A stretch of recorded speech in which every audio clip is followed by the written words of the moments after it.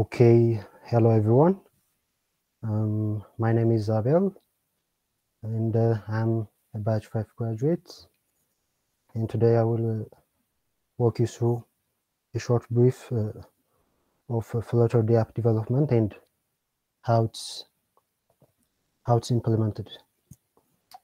Okay, can you see my screen? Yes, we can. Okay. So let me start Flutter. Okay, we will go through 4 basic things. What's Flutter?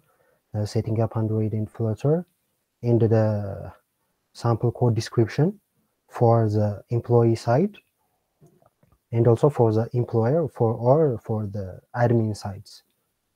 So what's Flutter? Flutter is an open source UI and a cross-platform framework used to create mobile applications for Android and iOS, and it's created by Google.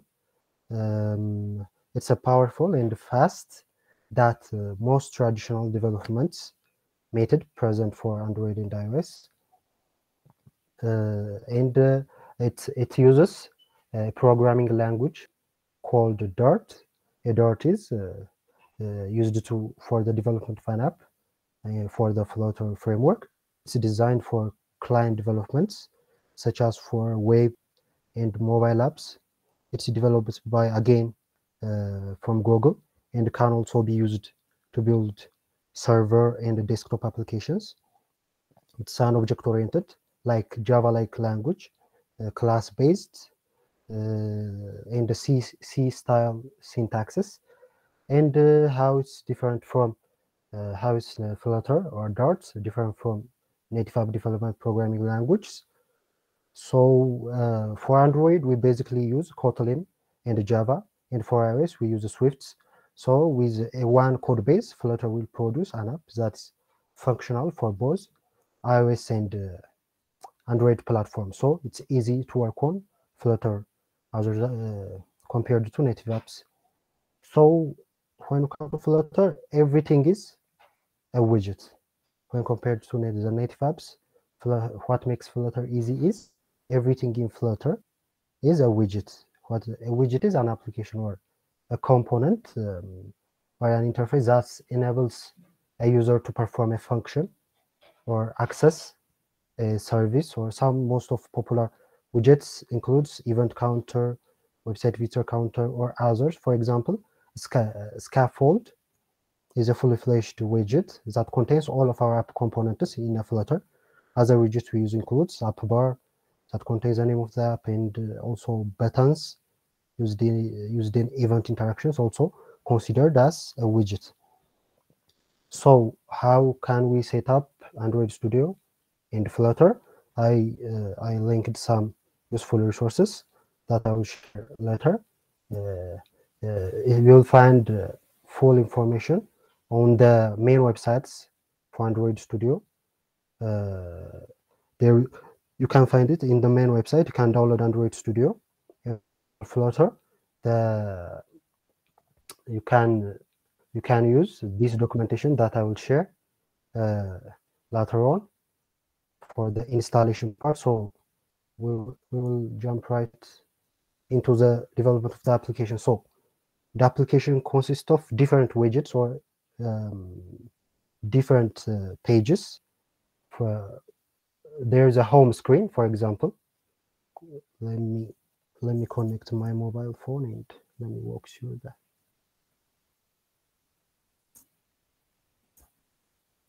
Okay, there is a home screen. So the first thing you see when you open the app is the home screen. This home screen will inquire user inputs, password, which is a secret key. After passing this home screen, you will by selecting some drop-down menu, you will from the drop-down menu, you will find employee and employers page. So when we go through the employees page, you get the functionality like GPS coordinates, get location update functions, and view and map buttons. Then this employee page will collect the GPS locational coordinates of the employee and send the data, the coordinates, to the smart contract that ran in the previous tutorials. Then, so that if the data lands on the smart contract, the employer page can access the smart contract and can view coordinates in maps of the employee, and the transaction will proceed. So this is the overview of the whole mobile application. So there are different dependencies for Flutter that we use. Among those are Web3 Dart, HTTP, geolocator, URL launcher, location, provider, script dependencies that we use. Web3 Dart is a Dart-like library used to connect with the Ethereum node to send transaction and interact with the smart contract. And the HTTP is a Dart-like library used to request HTTP connections with its resources. The geolocator, it's a Flutter plugin used to retrieve data regarding GPS coordinate from the Android phone. And the other is a URL launcher. It's a Flutter plugin used to launch specific URLs. In this app, we use viewing maps buttons and others. So it's uses for this purpose. And the location, this plugin works similar to the geolocator. It's used along with the geolocator to get a precise coordinate radius.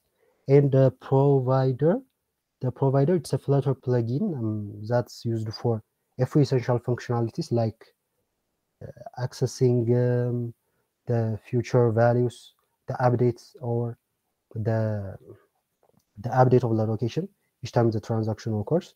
And the encrypt plugin used to encrypt and decrypt the coordinate data that walks through the smart contract.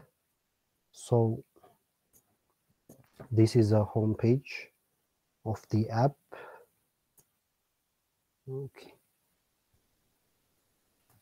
Can you see my phone? Or Yes. Yes, we can see it. Okay. I think I can put it just.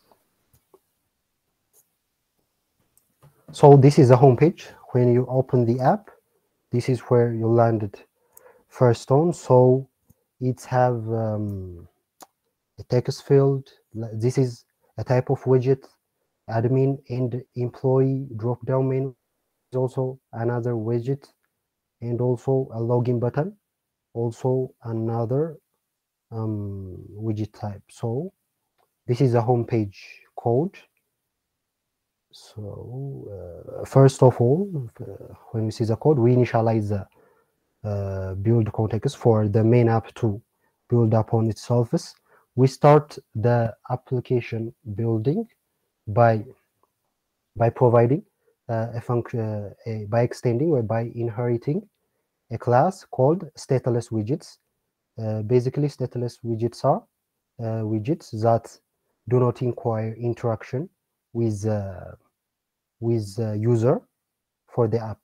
There is no user engagement on the app for the user. For example, in the stateless widgets extended class, we can include this GPS tracker text field. Yes, just only this GPS field, because when we touch this GPS tracker text field,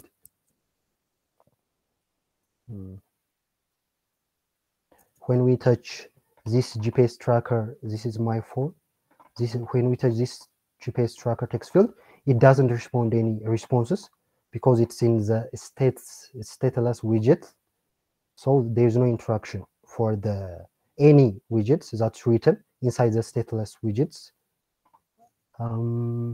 So this is GPS tracker demo. That's the text of the app. So this all the text field, the drop-down menu, admin and employee, the password and the login, all these widgets independently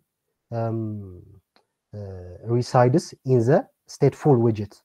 So it's another widget type.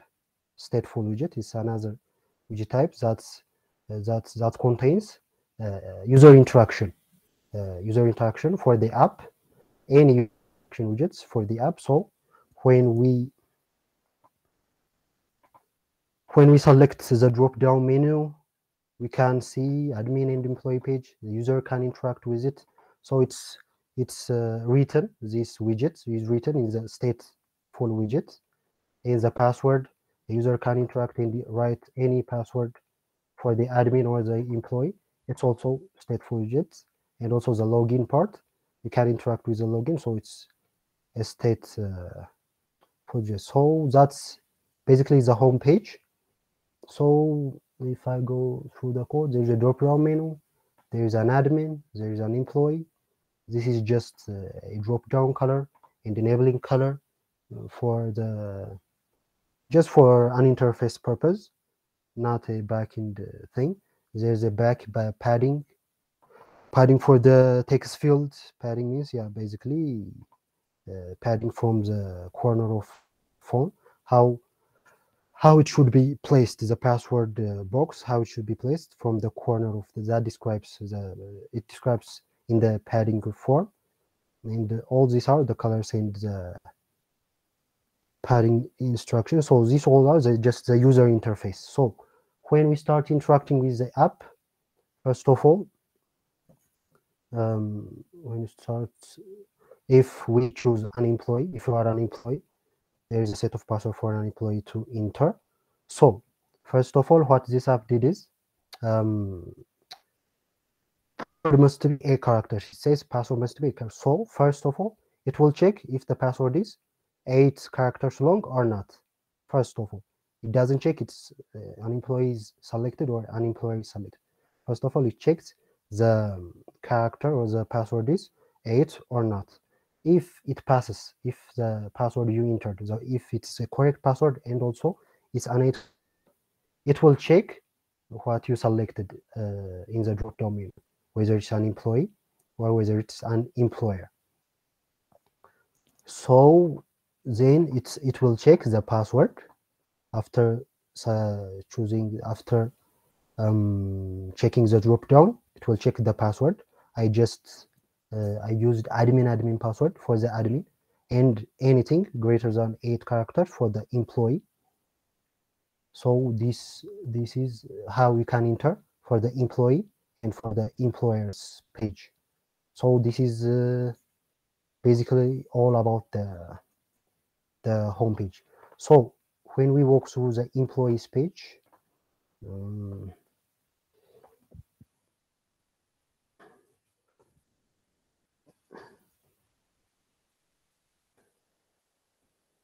we will get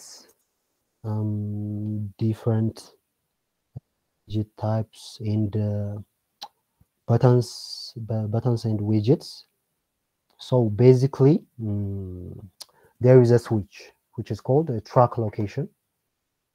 If I open the code, basically there is a button called track location. So this button is the main thing. This button will connect the location or the employee side to the smart contract side. So when we turn on this turn location, I'm just walking through the it will ask us to open our locations. So when we set it on the track location, it will display the current location that I am on or the employer is on. So this is the last of the employer. So this data will be sent into the smart contract, and the employer can see this location, and the smart contract will be executed upon which you set the function is to be. So the employer sees this location, and also the smart contract have a location bound. I think it's 100 meter. I set it like 100 meter. So if it's complies with the smart contract, if this location is complied with the smart contract, it will make a transaction between the employee and the smart contract. So if I go through the interface, this is a get current locations. So that's briefly how the smart contract and the locations sent that I talked about before. So when we come to the interface, this button will initiate current location of the employees, and this I talked about this track location, and this viewing map button will open this current location, this latitude and longitude, in the employees side. So when we walk through this code, the employees code. Okay, this is where the widgets start. It's written in the scaffold widget. So the first thing is alignment. The interface adjust the interfaces. This is the last known location. This is what this purple button is. So this is location accuracy. So this is where we say the location accuracy. So in the project, it were described as the employee should have been in between 100-meter radius distance for it to be complied with the smart contract to take action or to be executed. So we use a geolocator and we use a geolocator plugin, a Flutter plugin. You can install it by googling it. So what this geolocator and the location option plugins do is it will detect your mobile Android, specifically Android mobile location data, and it will check if it's between if you were in some area, or if you were in some location right now. So it uses that location as a pinpoint for this 100-meter radius to be complied with the smart contract. If your last location is pinpointed exactly with specific longitude and latitude, it will check, it will pinpoint that location, and it will take that pinpoint location as a center of a circle, and it will find 100-meter distance. It will circle 100-meter distance around your location. So this location accuracy will detect if you pass this 100-meter distance radius, this location accuracy will be lost, or it will not send any listener for the smart contract. So the smart contract will not be executed anytime. So if you are inside the 100-meter, it will send a listener for the it will send a listener for this employees page. Then the smart contract will be if only you will be in the 100-meter radius. So how the phone location native system and the Flutter system is connected is using a geolocator and position plugins of Flutter. So first of all, it will check if it's whether is a track on or a track off, which means it will check for this button if it is on or if it is off. So if it is on, it will collect the longitude and the latitude that you were in the last locations, and it will add the coordinates to the smart contracts. And if it is turned off, it will stop updating the smart contracts at any time. So that the employer exactly pinpoint where the employer is. So the employee should have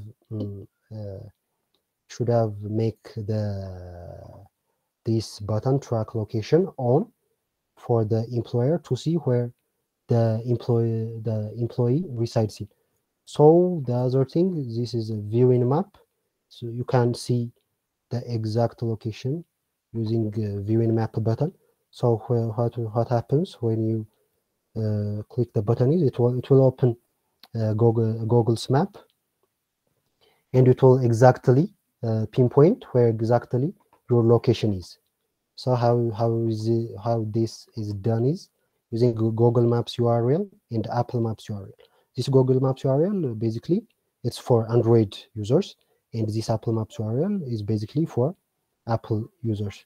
So this is a placeholder, latitude lat1 and lone1, a placeholder for your current location. So what will happen when you touch the exact button is it will you are in a means of you are clicking this link, right? So this latitude one and longitude one, we set it in here, the location that's collected from your phone.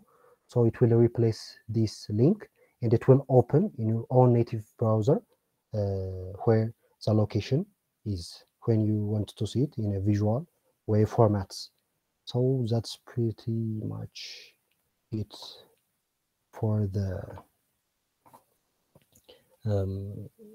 employee side. So for the employee side. So for the employer side, there is a basic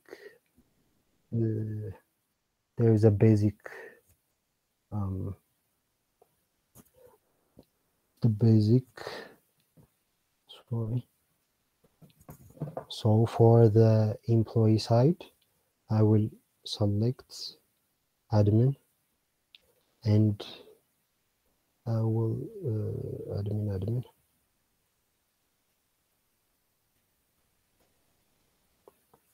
So there is specifically there are two buttons, view and maps, that I discussed it before in the employee side. It has the same function as the employee side, and the view employee location. When you touch this button, it will show for the employer where the last location of the employee is, so that the employer can visualize exactly the latitude longitude of the employee. So all this is done. So when you come to the child's page,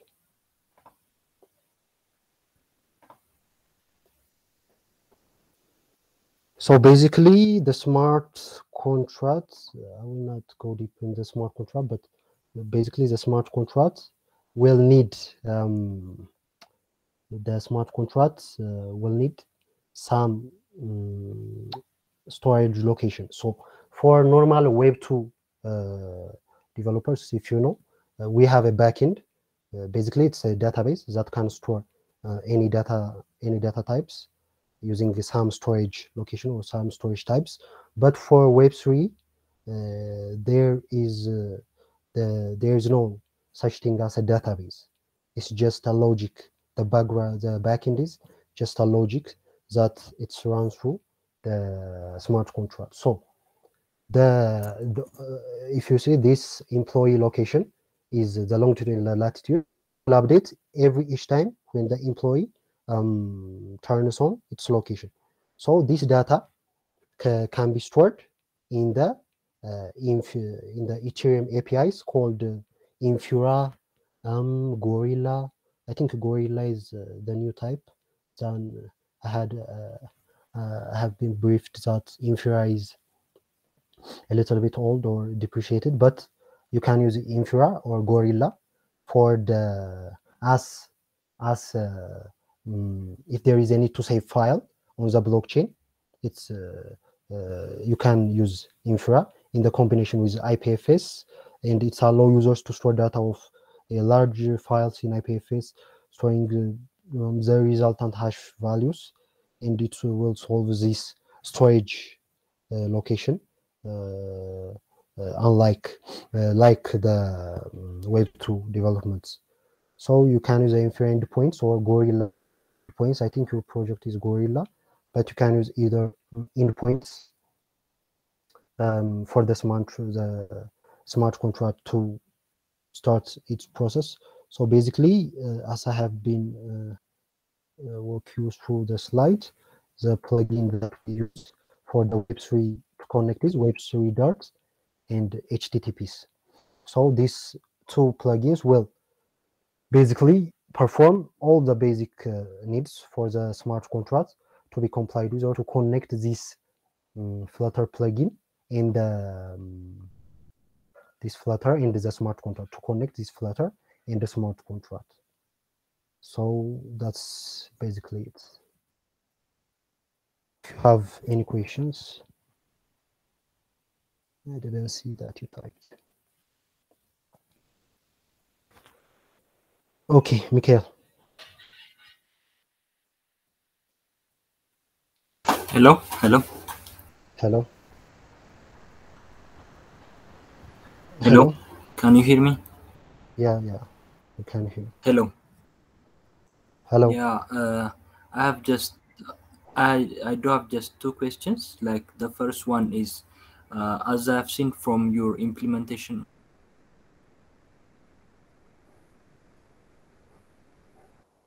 Hello.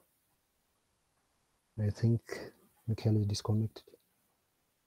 Why is it just me?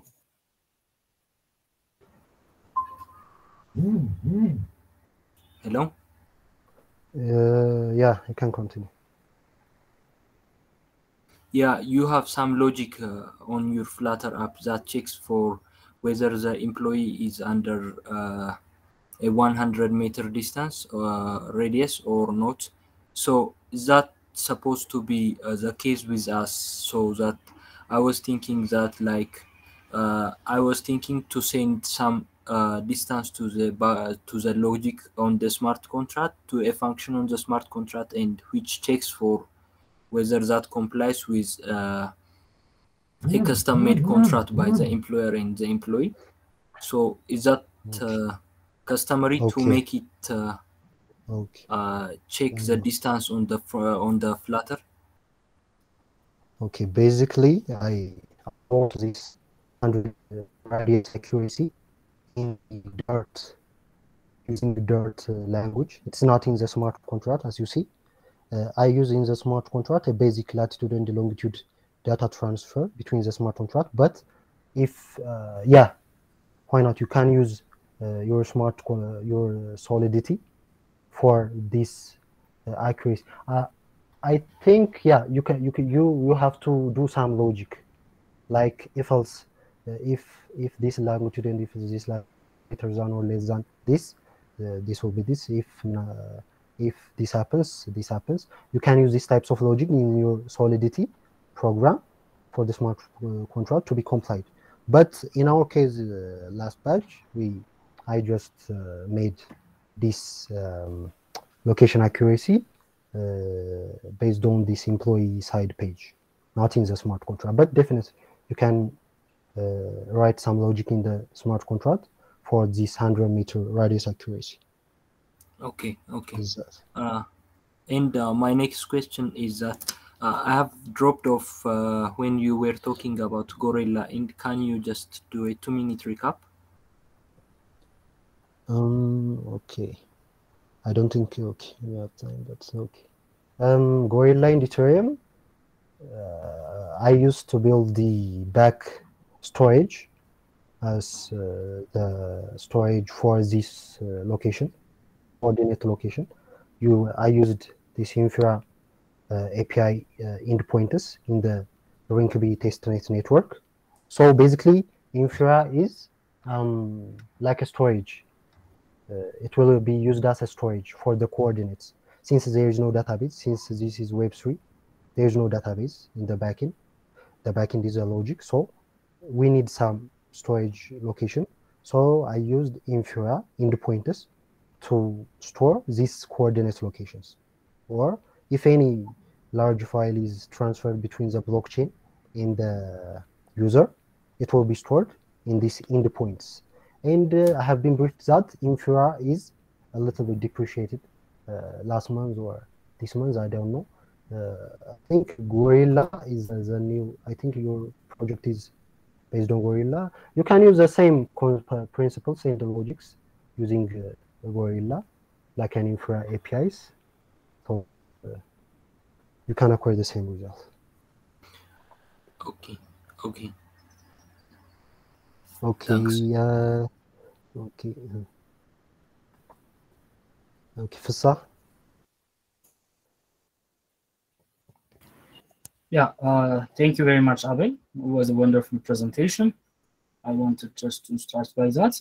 So I had two questions, one of which was about Infura and Gorilla, and that was, you already mentioned that. You already said that about that. So my second question would be on the logging part. So did you also use the Infura endpoints to store the login passwords, or did you just manage the login password on the smart contract? The login passwords, no. It's just a simple homepage. I just the Dart page to just store. It's just in the app, not in the Infura or in the Gorilla. The smart contract only holds the locations. This Gorilla or Infura will only hold this the logic that you typed, the smart contract, the logic that's in your smart contract, not these passwords. No. So basically, the password is being checked in the front, in the front, In the front. in the web, Yeah. in the mobile app, in the front end Yeah. mobile application. Yeah, it's just in the front end. It's not in Okay. the smart contract. Okay, thanks. And can I add one more question, real quick? Okay. When it's just a basic implementation question. When you turn off the start tracking checkbox, I mean button, is that when the actual coordinate is going to be sent to the smart contract, or is there a time frequency in which the front end sends latitudes coordinates to the smart contract? Basically, this button, the track home button. Sorry.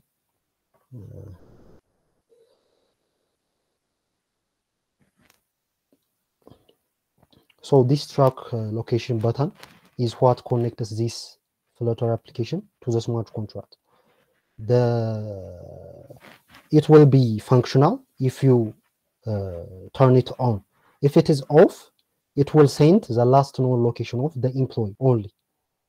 It will not update the current location. It will only send the last known location of the employee to the smart contract. But consistently, you have to turn it on to give each update at time interval to be the smart contract to be complied. Okay, thanks. Thank you very much. And is this the code that was shared with us? I didn't see it. I don't know about that. Yes, it is. Thank you. Thank you very We much.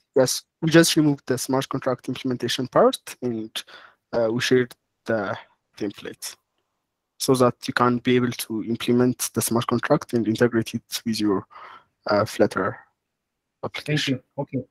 Okay. Thanks very much. Okay. Andernet? Yeah, my question is, I was like going through the template that we provided, and like when I try to like toggle the what is like the button to like track, it doesn't say anything. It's just like it doesn't respond. I don't know why. My question is that do I have to use a physical device to like to get, or like does it work on emulators?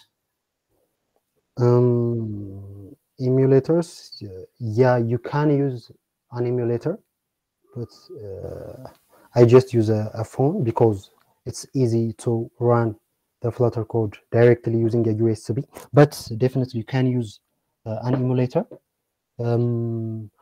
In the emulator, so the emulator will be in the package of the Android Studio package. So it have the location plugins and other like mimicking the general our general phone. So you can use emulator or either. I think that's your question. And I was just wondering, like if it was like the emulator like that doesn't like make it work. But I have another question though. It's not that important.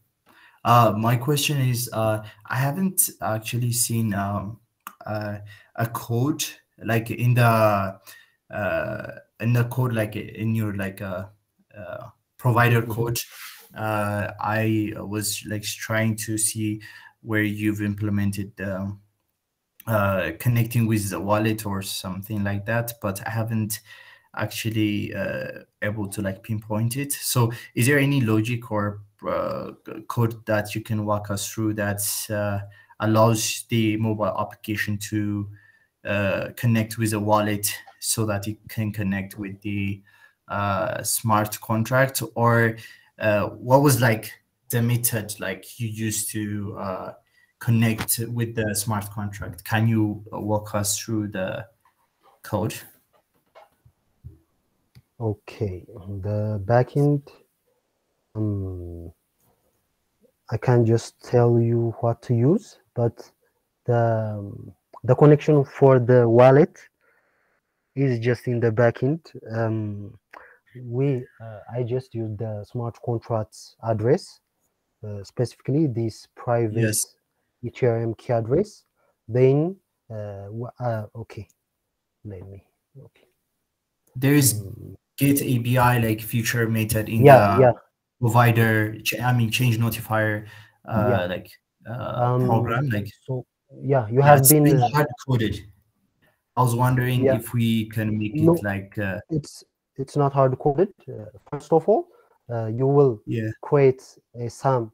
You will need some testnets Ethereum currency to make this whole application work. So first of all, you got to I think what's called that gives a free currency. I don't remember, but faucets, like we have to use some faucet to like give it some like currency. Okay, you will get some faucet for the currencies for in the test network, not in the main networks. Then after you register these currencies, after that you will use Remix IDE to run your smart contract. So when you run your smart contract, what do you call this EVM? It will provide you ABI.json file. So basically, this ABI.json is you gotta put it in the asset folder, in the main asset folder, ABI.json. So what this ABI.json file is about is that it will connect, basically in simple words, it connects this Flutter D app to the functions. It will connect the app to the smart contract functions. For example, if in the smart contract you have send coordinate function and the receive coordinate function, so it will be put in a JSON format in here in the ABI files. So this is mainly just a connect. It will create a bond between the Flutter app and the functions that you put in the smart contract. Okay, yeah, I get it. Like, so in the like parent model dart file, there is this get ABI. So this get ABI just fetches the ABI JSON file from the assets, right? And the contract address is, I guess, like the address of the smart contract that has been deployed. So we get the private address.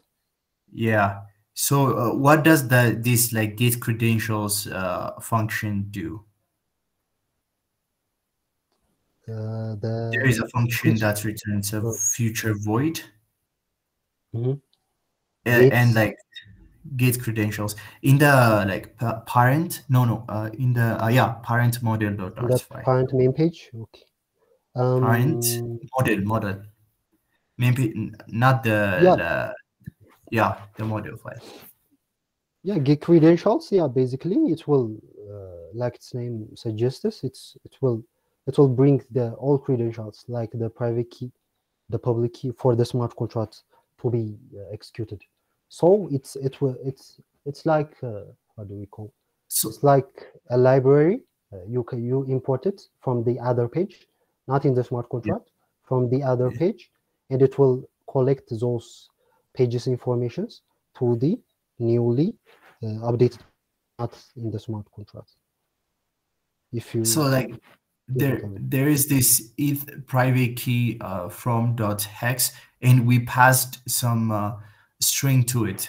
So like for the from hex. So is this like string a public key, or parent model.rtl?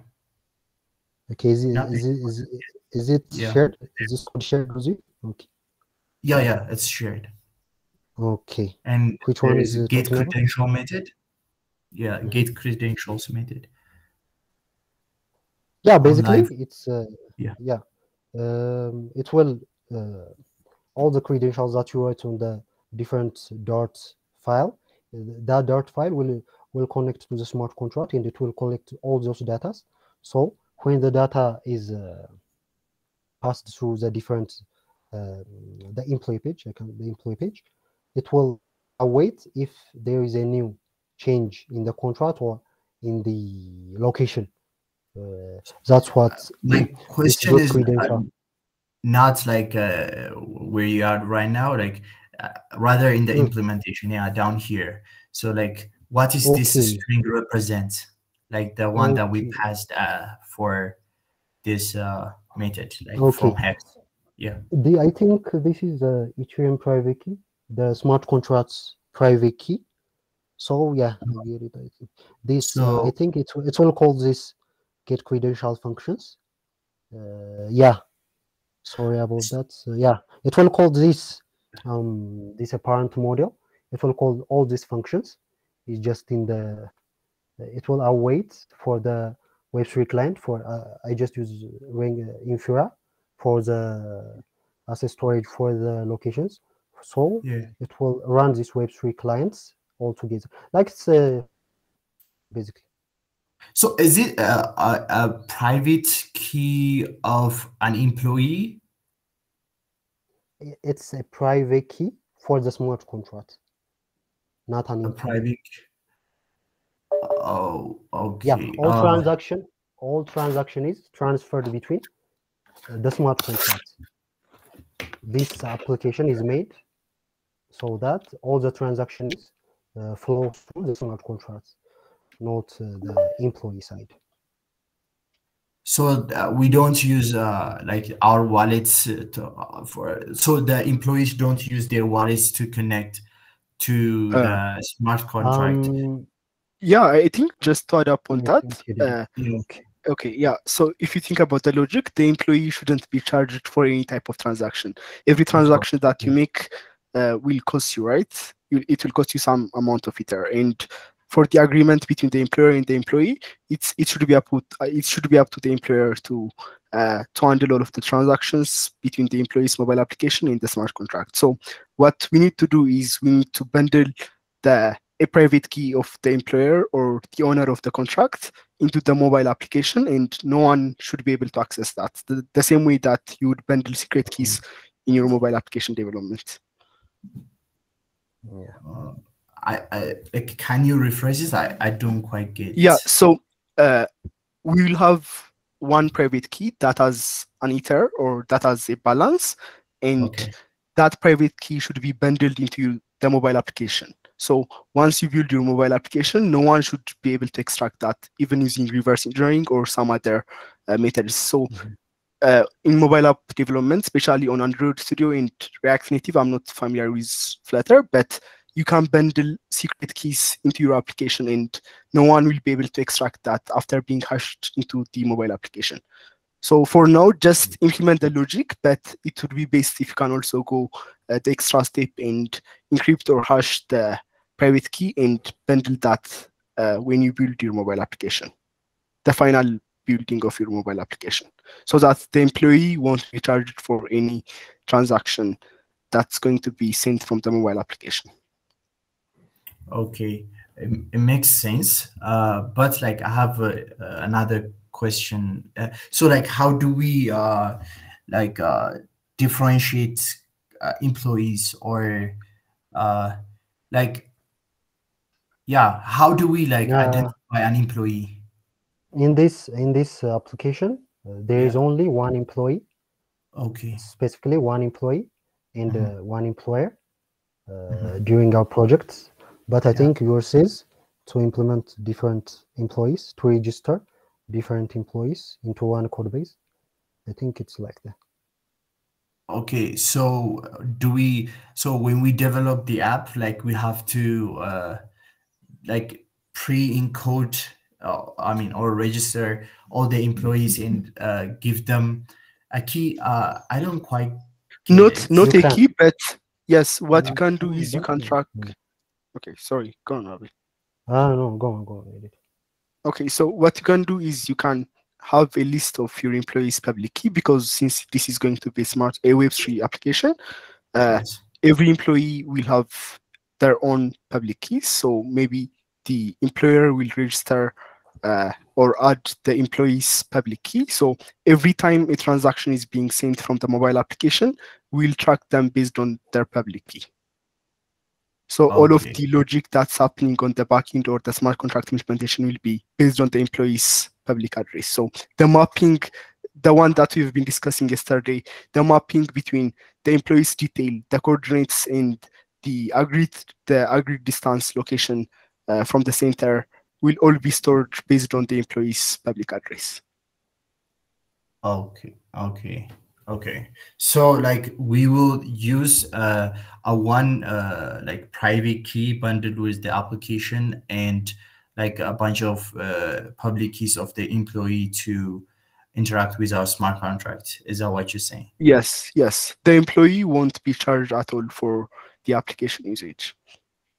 And shouldn't be charged, right? So there is a way of like doing like giving an application a single private key that could interact with the smart contract, and all the users with that with like registered public key would benefit from that key to like interact without getting charged.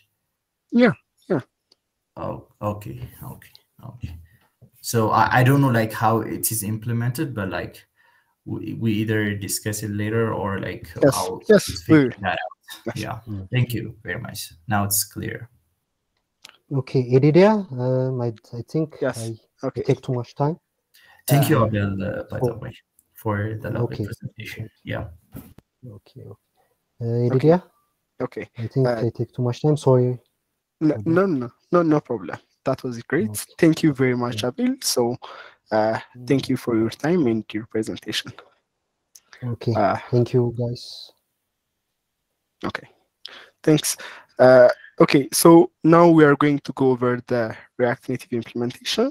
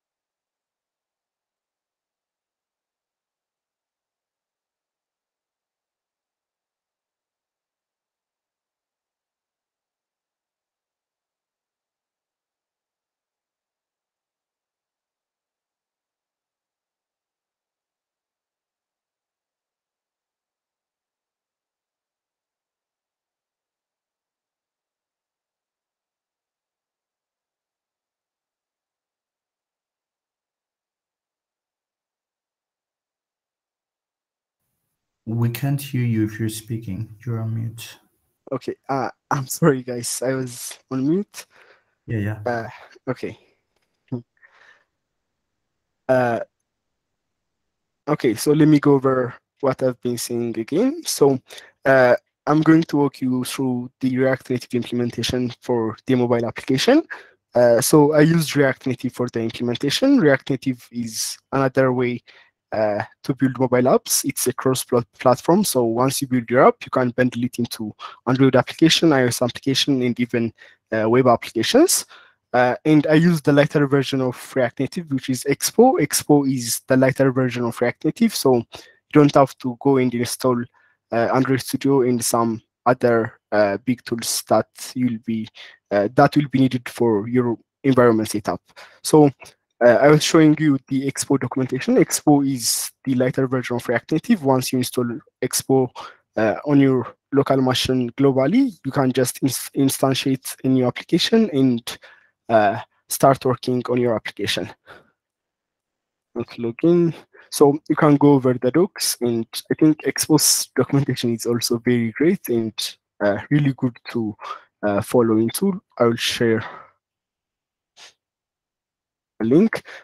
So especially for those of you that are already familiar with React development for the front end, I highly recommend you to start using React Native because it's almost identical with React implementation. You have the same code structure that you would use in React development, and you just have to change a very minor section in your code, especially on the navigations and some other concepts when using React Native. But other than that, it's almost identical. So when you initialize a new project, you'll get an app.js. Maybe let me.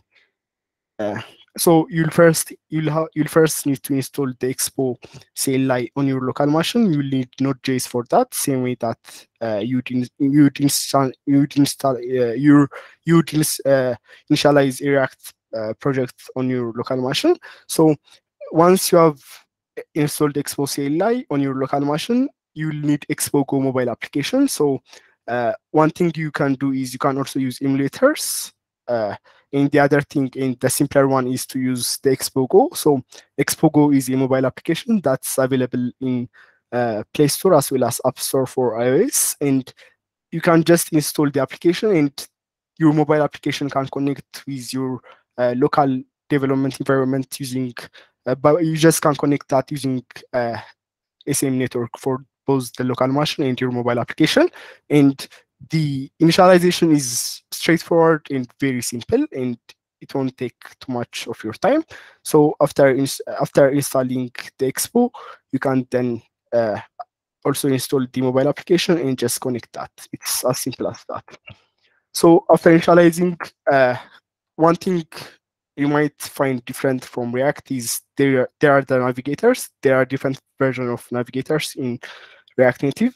So the navigators are one that will take some kind of prop from one screen to another. For example, in my case, I've used a login screen, and from the login screen, the employee will be forwarded or redirected to the homepage. So the navigator will be the one handling all of that. So in React, I think there is the React router and some other logics, but in React Native, we will have to use the different navigators that are available. So I use the official React Native navigation. So after installing that, using the root stack, the main thing that's being rendered on the homepage or on the app component is the root stack. So on the root stack, I bundled the login screen in the home screen. So let's go to the root stack. Okay, so in the root stack, there is the login component as well as the welcome component. The welcome component is the home screen. And there are some styling. I used styling in React Native. So what I want to do is both we are adding the login component as well as the home screen component on the navigation container. So the navigation container will be aware of all of the different pages that you are going to navigate within the application. So you might have different screens in our application, and when navigating between those screens, we might need to pass some kind of props when navigating from one screen to the another. So navigators in React Native will be able to handle that. So the first one is going to be the login component that's going to be rendered on the first when someone just opens the application. And on the login screen, the login screen is in screens.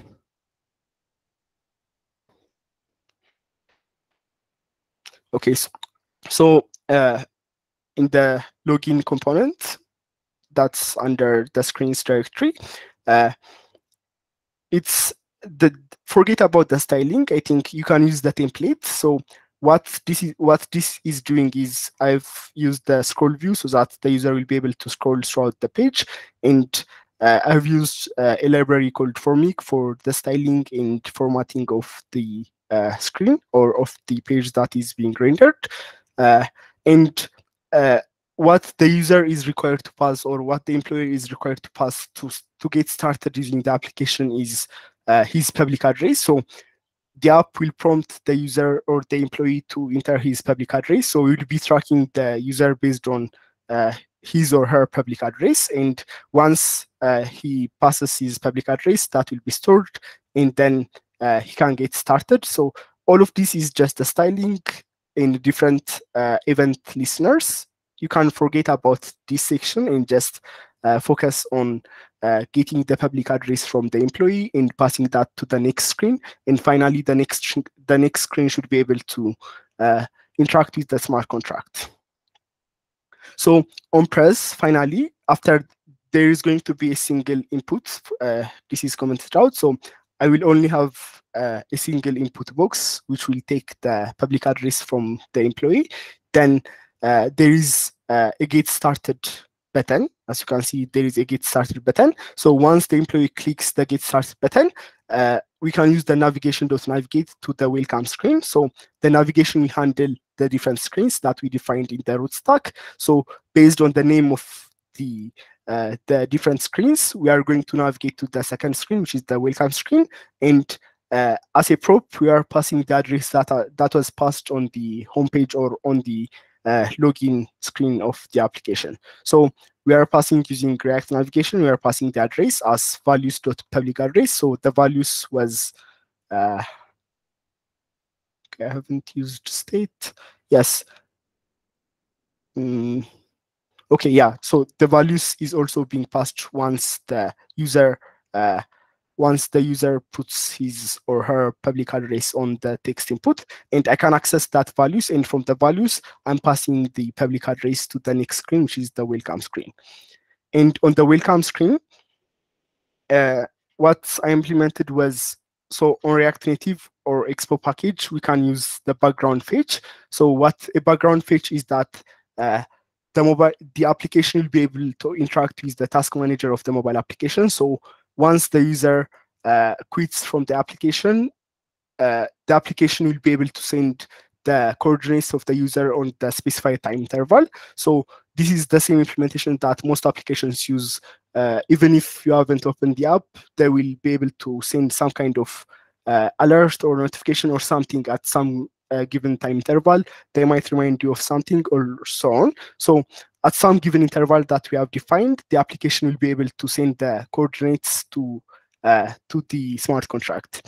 So to be able to implement that, there is the Expo background fetch package. So the Expo background fetch package will be able to interact with the task manager of your mobile application. So this is some low-level implementation that's behind the Expo background fetch and the Expo task manager.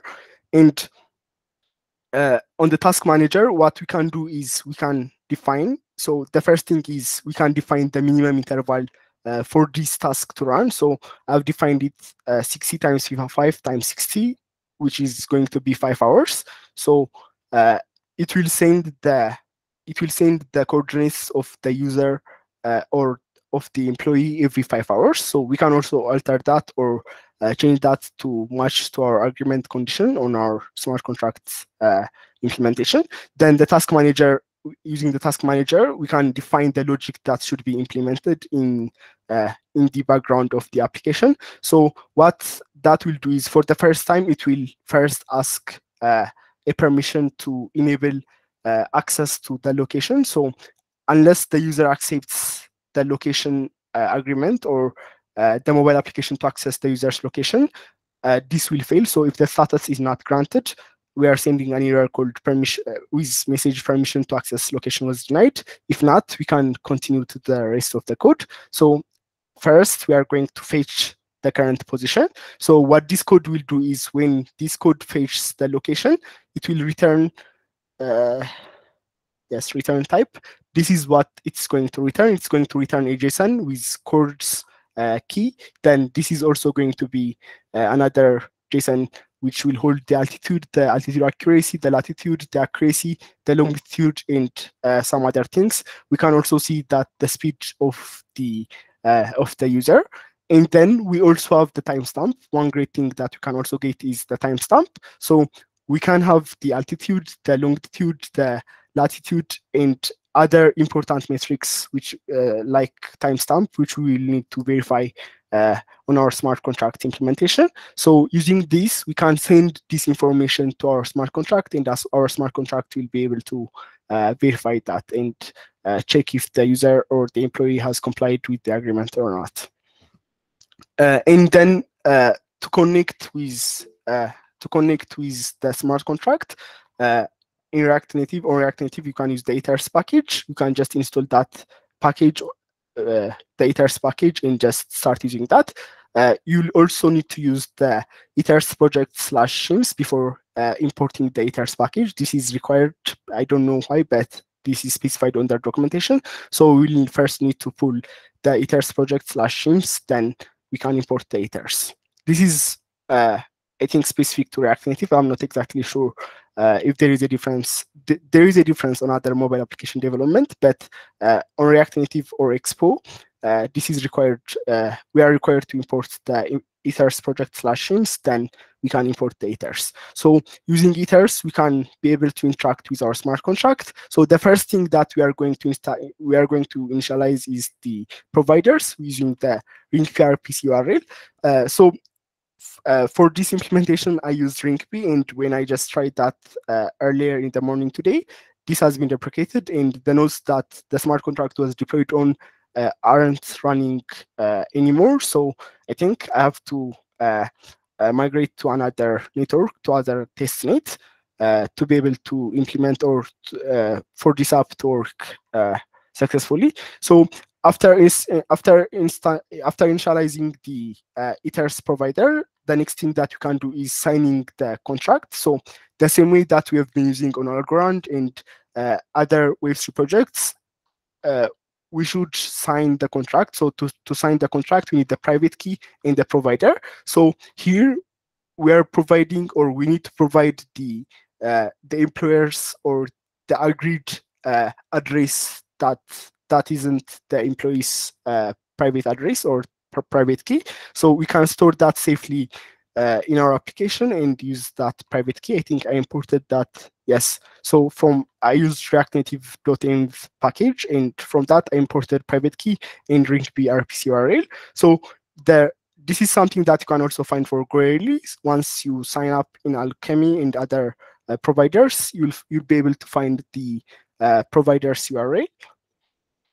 So after using the private key in the provider, our transaction has been signed. Then the next thing that we can do is we'll initialize a new ethers contract, and we need to provide the address of the contract. So this is how we are going to connect with our smart contract. The first thing that we are going to pass is the contract address. This address is the contract's deployment address. So once we deploy our smart contract, that will return an address, and we are going to use that address. The second thing is the ABI. The ABI is something that you can find as a JSON file, and we'll use the ABI, which will hold all of the logic of our smart contract implementation. Then the signer, just to verify that our contract has been signed, and then we can call the methods that are available on our smart contract. So to just show you the high-level overview, there is the ingest coordinate method that I used on the smart contract implementation. So the ingest coordinate will be able to ingest the coordinate of the employee, and that's available on the contract that we used above. So I'm passing the latitude as an integer, the longitude as an integer, and then the date as an integer after parsing that out. I just parsed the hour of the day, then I'm passing that as an integer. Then we can also continue the rest of the logic to just listen for transaction mine, and once our transaction has been mined and has been successfully added to the node or to the chain, we can then make sure that it has been verified. So the other logic is just I used a test now function. So we want to, when we want to demo or present that maybe on next week, we can't wait for 5 hours to be able to see the results of our mobile application, and if they actually will send the latitude, the longitude, and the timestamp from the mobile application. So to just test it right away, we can use, once the user touches a button, we can call all of the logics that we have seen above, and this section will be implemented, and the same logic will be applied to which will just ingest the location from the user, from the mobile application, then initialize the provider, then sign the transaction, and on the contract call the available methods on the contract, and ingest the temperature, not the temperature, the longitude, the latitude, and other required metrics. So this is just you can use the rest of the logic, but for the smart contract connect and the smart contract implementation, you'll have to use your own logic, and just feel free to use this template or even build your own. I don't think it's that hard. And on the website, so as you have said, the admin or the employer should be able to manage the different employees that he has or she has. So what the admin can do is the admin can create the employees. So the employees, the admin can track each employee by using his or her public address. So if we go to, maybe let me just show you the homepage of the admin panel. I can't show the employees in the rest of logic because I was using the RingP testnet, but I think if you can switch to the Gorilla, the logic will be the same. So the first thing that we can do is we can connect to the MetaMask. To be able to connect to the MetaMask, there is the navbar under components, navbar. So here, forget about the styling. This is just, I've been using the style component and so on. You can use the template again for the web application, but just implement your own logic for the interaction with the smart contract. So on the navbar, we are going to use the same logic that we've been using on Algorand. If we have the MetaMask already installed, that the MetaMask will be injected into our web browser, and we can directly access that on our web application. So what we can check is we will have on the global package, which is the window, we'll have the Ethereum object under the window global object. Then if you have the Ethereum.request, and the method will be ETH_request accounts. If this is successful, this means that we have MetaMask installed. If not, we can log the error. So what the user will do is there should be a connect button. There should be connect.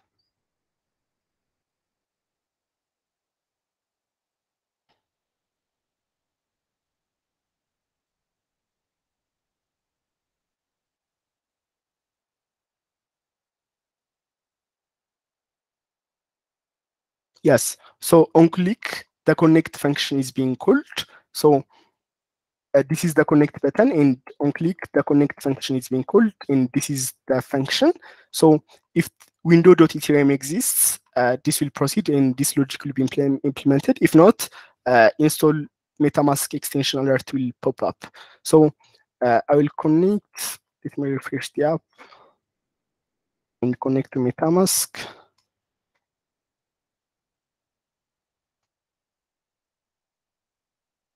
And now we are connected. So after being connected to the MetaMask, we can use the same logic that we have used on the React Native implementation. So for example, let me just show you the create employee component. And inside create employee, yes, the first thing that I did was to import the ABI in the contract address. We'll always need the ABI in the contract address when interacting with a smart contract. And then, yes, so on submit, so the user will be required, the admin will be required to enter the name of the employee, the address, this address is the public address, and the latitude range that's acceptable, and the longitude range that's acceptable for the employee, and the allowed distance. So for a certain latitude and for a certain longitude, we'll give the latitude, the longitude, and the allowed distance, and all of the calculation will be implemented in the smart contract, and we'll track the employee by using his or her address. Then on click or on submit, yes, there should be a button, yes, on submit, we'll call this function. So the same logic that we have used on the React Native, we'll first initialize the provider by using the ethers, then the provider, webship provider, then we'll be signing. What makes it different from the mobile application here is that we are using MetaMask for signing each transaction. We are not statically using the private key. But since we have the MetaMask, we can directly use the MetaMask, and the MetaMask extension will pop up, and we'll have to enter our password and agree to the conditions. And finally, after the transaction has been signed, we can now initialize the ethers.contract with the address, the ABI, and the signature.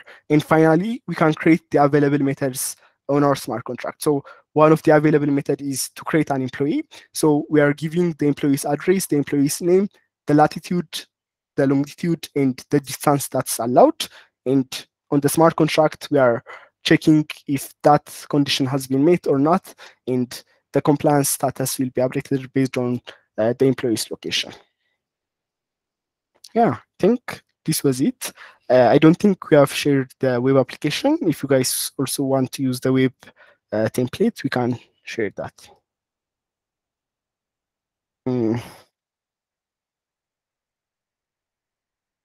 Okay. Antidote or Fasa?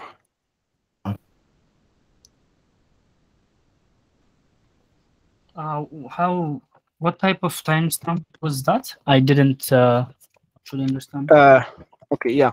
So the timestamp that you are going to get from the location library.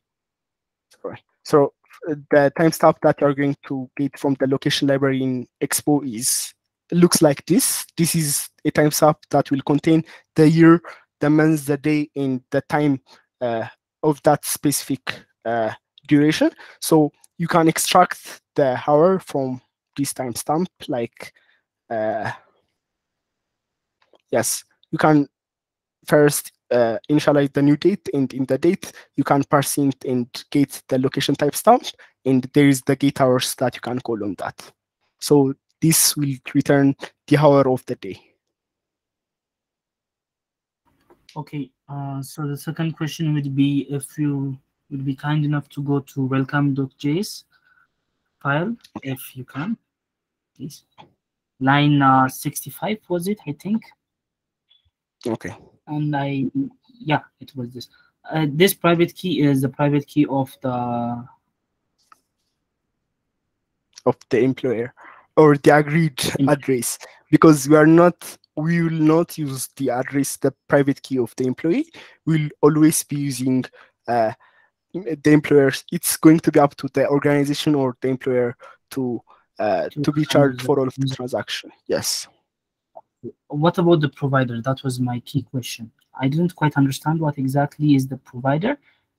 Okay, so the provider is directly related to your network that you are going to use. So we've been mostly using Ringp and Robston and other networks, but in your case, since those networks are deprecated, you'll be using the Gorilla.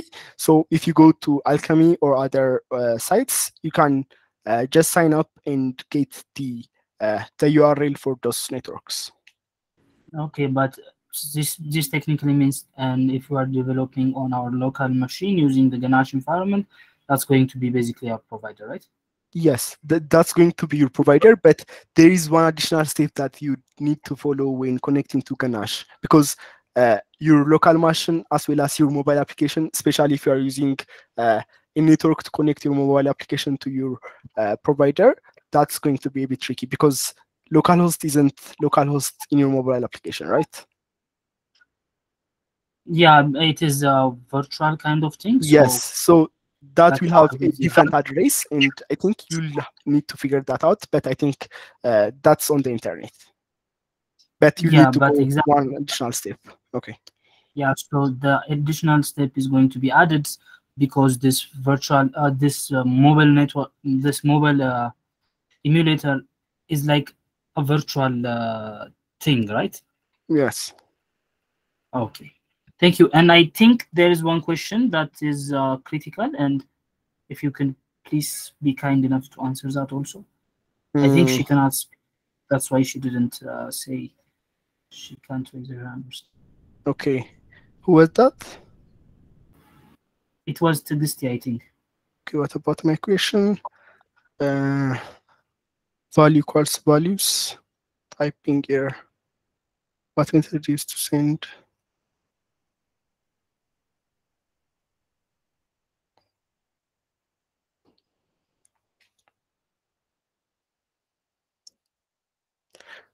Okay, I'm not exactly sure if I get your question, but are you referring to sessions and local storage on Web2 that you can use to store some data on the web browser? Tegasting? Hello. Hey, Tegasting. Hi. Just I wanted to store the employee's detail once he log into the system. There is a need to store his detailed information, just like his address, timely to update to the contract.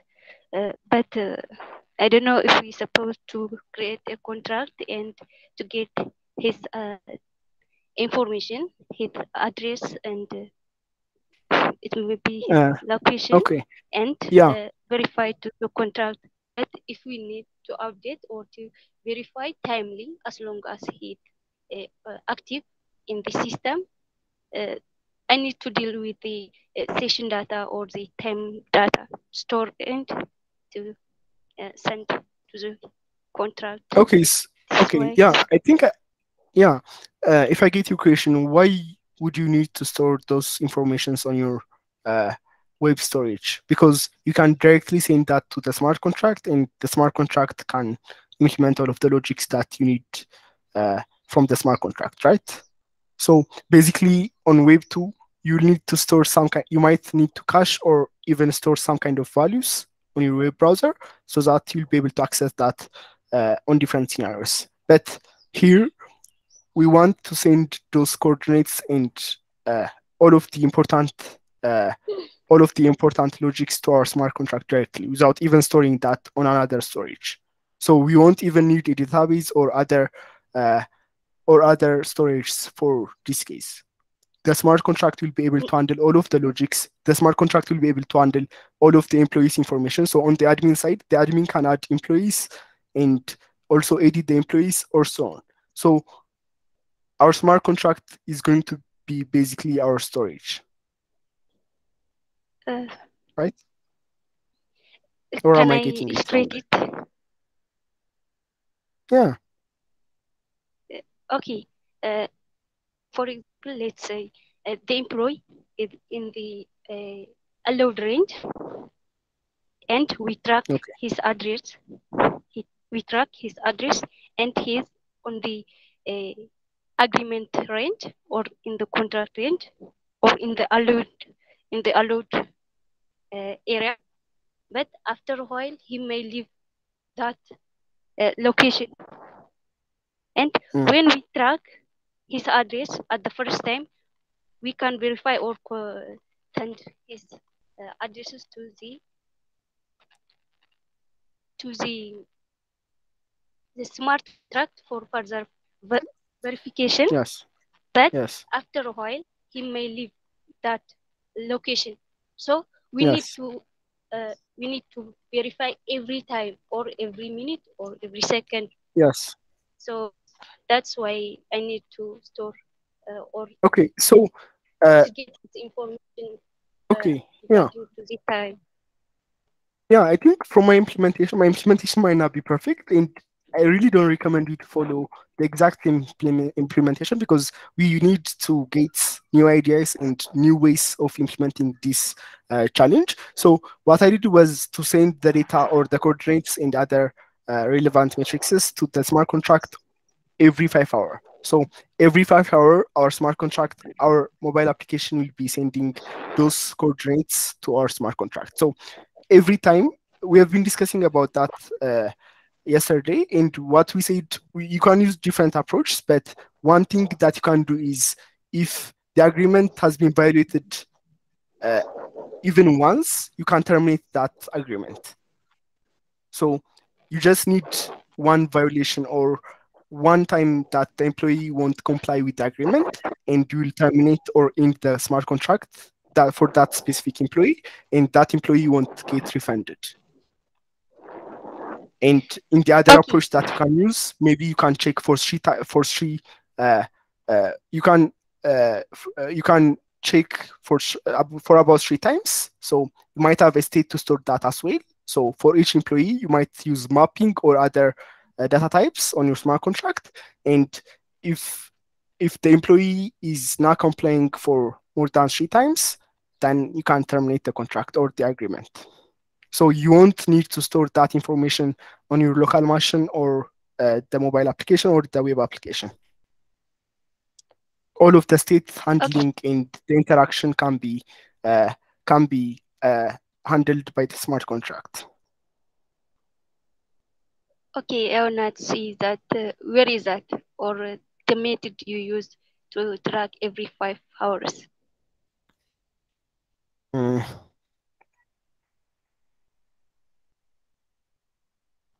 Okay, so I use the background fetch task. So this will be run, or this will be called every 5 hours. This is specific to React Native or Expo, but I'm sure there are some other packages for Flutter or other mobile application development tools. So this method will call the background fetch on the task manager every 5 hours, and the background fetch will ingest the location, then call the smart contract method that we've built. Okay, thank you. Okay, I think this has been shared, and if you're interested in using React Native, you can look into it. You can upgrade the code, change the code, or just go on with your logic. Okay, any other question? Antoinette. Yeah, it's quite interesting to see how React Native is very similar to React. From your demonstration, I've never used React Native, but